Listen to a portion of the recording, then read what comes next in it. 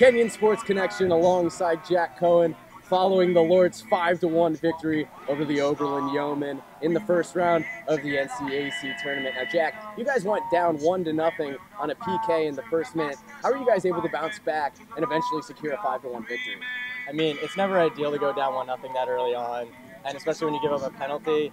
It's unfortunate, but it's one of those goals where you don't really, you feel a little cheated, so you can kind of use that, knowing that we've played them before, we know we're a better team, that we could have won because we had a great result. So it was basically relying on ourselves, knowing what we could do, and then just basically taking the game back. You had 1 goal, 1 assist, and that assist you found Scott Upton, who had 2 goals. Can you walk us through that sequence down the near sideline?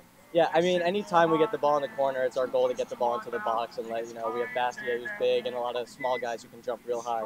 So basically, a guy in the corner just thought, I might as well try and get this one in, got it in, Scott flew, and it was a great header, it was a great goal.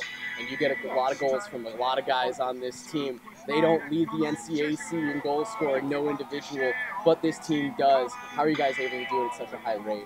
I mean, it's depth. We have 3 waves of really strong people. It's just, especially when teams don't really sub a lot and they don't get a lot of waves in, is we can just keep putting in people who are high quality players, high caliber players, and they just, when you have people who are tired and then you bring in fresh legs that are still high quality, it's hard to handle.